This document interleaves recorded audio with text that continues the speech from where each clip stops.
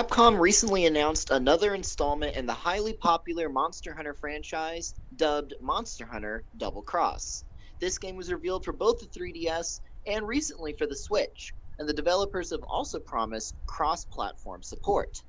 Both Kaiju and myself have both been acquainted with the series through Monster Hunter 3 Ultimate, and so we are very excited to see what we surmise will be a tremendous improvement on the formula. Now, what I'm truly excited about with this is this game was announced for 3DS a few months ago, but just a couple days ago, at the time of recording, they announced it for the Switch as well. For as a casually acquainted, just knowing the pulse of the community a little bit and seeing what they've been wanting, perhaps the single biggest thing they've been wanting to see happen with Monster Hunter is a return to the home console systems. And they were disappointed that Monster Hunter 4 Ultimate and Monster Hunter Generations were not on home consoles. I've also seen a lot of people wanting Monster Hunter to be on PlayStation and Xbox as well, but I think there's good reason why Capcom is staying with Nintendo. And overall though, I think that the series is returning to home consoles and it's returning to the Switch, and this is great news, not only for Nintendo but also for Capcom as well, because the Switch is insanely popular, and it's going to be another title that can help. It'll be another title that can hopefully do very well on the platform. Kaiju, what are your thoughts? So, I have been largely alongside the crowd that has been pushing for Monster Hunter to return to the home console. I believe the last game that was on the home console was actually Monster Hunter 3, which Yeah. did have a Wii U version, but every single game since then has been exclusively on the handheld. And while I don't think that it's a bad thing, in fact, I think for many intents and purposes it is a good thing that it's on the handheld console. In fact, I think it's ideally suited for a handheld console. The complaints that I see, though, when it comes to being on the home console is that people are looking for a game that has improved graphics and improved overall capabilities in the game, right? Because whenever they port Yeah. it to a handheld system, there's going to invariably be an element of sort of, for lack of a better term, nerfing, where they're going to have to get rid of some features or perhaps tone down some features, all in the name of making it a functional game on a handheld console or on a handheld system. Now, if it were to be on a home system, there would be even more problems, and I think that's why the Wii U only saw one iteration, and that was the earliest iteration that it received on the Wii U, and that was the first one, Monster Hunter 3. So the unfortunate thing about that is that if you do it on the console, the home console, you're going to invariably sacrifice online mode, because we know that the Wii U struggled with having an online community, whereas the 3DS has had a thriving one, the DS has had a thriving one, and really Nintendo's handheld systems are known for their multiplayer, and the home consoles are less known for that.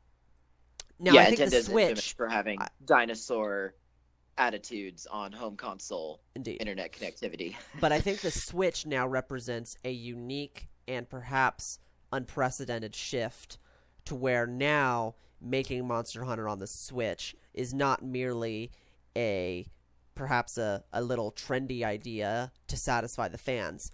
I would now almost argue that it is, from a business, from a player standpoint, and from a developer standpoint, nearly required, seeing as the Switch now combines the capabilities of a home console with the portability and playability and ubiquity of a handheld console. I don't think it's even a hard decision at all. It's not surprising at all, I should say. And but overall, I'm extremely surprised, or not surprised. I'm extremely happy that they made the decision to release it on the Switch. Indeed, definitely. And just thinking about moving forward, what this means for the series and for potentially other series as well, the first thing that popped into my mind, well, not really the first thing, but another major thing that popped in my mind after watching the trailer and reading the news was, what implication does this have for Smash? Because there was some amazingly cool armor for the Mii's, and they were Monster Hunter armor sets for the Mii's in Smash 4. And it was a tad bit disappointing because I would have liked to see like some sort of customizable, kind of like Pokemon Trainer, where you have 3 different classes or 3 different types of fighters or something. I've heard the idea of having a Monster Hunter in Smash and be super customizable like that. I have always thought that was pretty cool, but during the Smash vote, I never really was into that idea. But seeing that Nintendo and Capcom are continuing to pursue this partnership and continuing to only strengthen and deepen it with another iteration on the Switch makes me think that if Nintendo is making a Smash 5 for the Switch, it's pretty likely that we're going to see Monster Hunter, a Monster Hunter included as a playable character. Now, it's likely, but it's not guaranteed. We already have Mega Man as Capcom's rep, and we all know that Sakurai and how he views third-party characters. He tends to prefer only having one third-party character from a series or even from another developer. So Mega Man could just be Capcom's rep, and that's kind of it. But at the same time, I think it's a pretty big opportunity. And I think that if Smash 5 is in the works, Sakurai and the team are definitely probably going to consider having the Monster Hunter as a fighter. Now, with that being said, it's still not guaranteed there is going to be a Smash 5. Sakurai, every time, ever since Brawl, he's basically said, oh, this is going to be the last Smash game, right? And we all know that's probably marketing BS, but Sakurai has stated that he wanted Smash 4 to be the last game. And when you look at Smash 4 and the entirety of the work, it definitely seems like he kind of put his all on the table, And so there's been conflicting rumors as to whether it's going to be a Smash 4 port on the Switch or whether it's going to be a whole new Smash game. I would very much prefer a new Smash game for a number of reasons that we should probably get into another episode. But it just knowing what we know about Sakurai and what we know about Nintendo as a developer, it's probably more likely they're going to port Smash 4, which is a little bit unfortunate in my view, but it would be good for Smash and it'd be good for Nintendo and for their sales, but I would very much prefer a new Smash game. Indeed. Just on the tangent of Smash, the only thing I'll say on that is that I think that in the long run, the probability of Smash coming to the Switch is guaranteed, almost. Oh, absolutely. It's purely a question of whether or not they create a new game or if they remarket the old one. Frankly, I think it would be a better decision to make a new game because I think that would draw an enormous crowd. But if they port it for Smash 4, the least they could do is add in a couple of characters that I think desperately need to be on the roster, and I won't name them. But I certainly wouldn't vote for it if there was another Smash roster. I'm certainly not opposed to the inclusion of a Monster Hunter figure. I think that's totally fine. I think it's well deserved since Capcom has shown such loyalty to Nintendo by producing and publishing its games on Nintendo's consoles almost solely.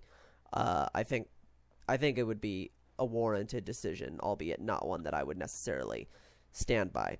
But indeed, but what I think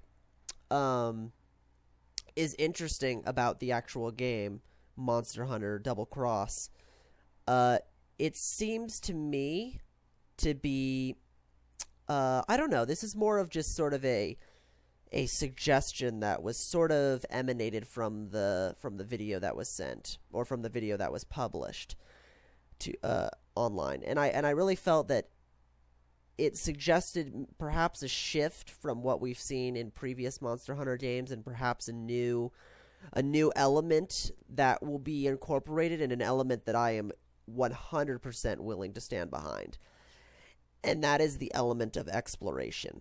I really do think, and I really do sense, that this Monster Hunter is going to be pegging off of the success. And I know it was in development before Breath of the Wild, but I think it's pegging off of the ideas behind Breath of the Wild. As Nintendo and as Capcom and as Nintendo subsidiaries continue to become more and more comfortable with the prospect of open world. I really do get the feeling that even if Monster Hunter Double Cross is not going to be entirely open world like Breath of the Wild, it's at least going to encompass a bit more exploration and open world feels than Monster Hunter 3, 4 generations ever possessed. And I'm totally in favor of that.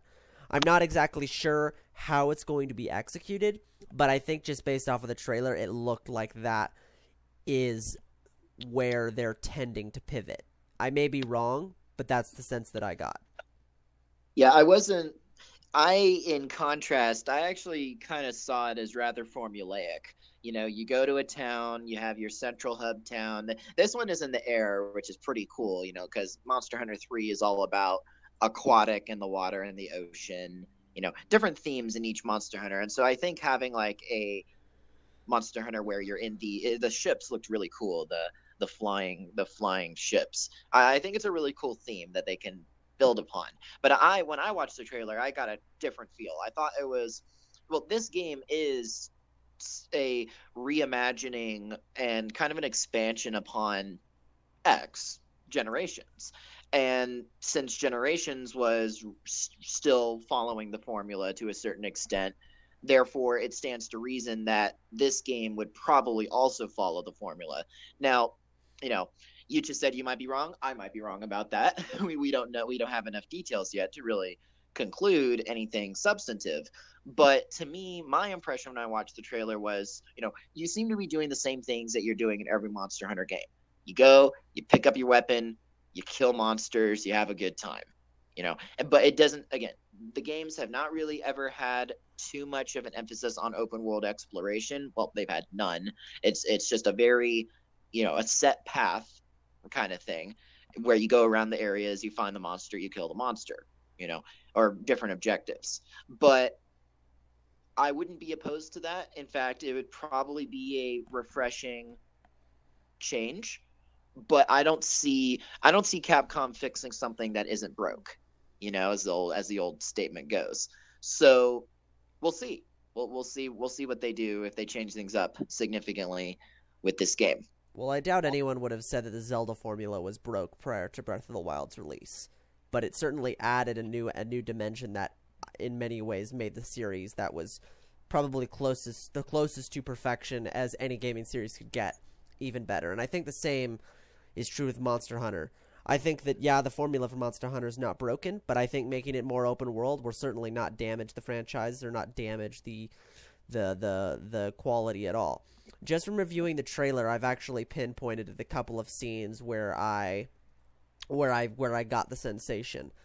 And the first area was actually towards the end, where you see the battlers, and there's several of them, and they're carrying shields, and they're marching along a castle. And in the background, you can see the monster eons away, and he starts approaching. And this is in the Japanese trailer that announced it's coming to the Switch.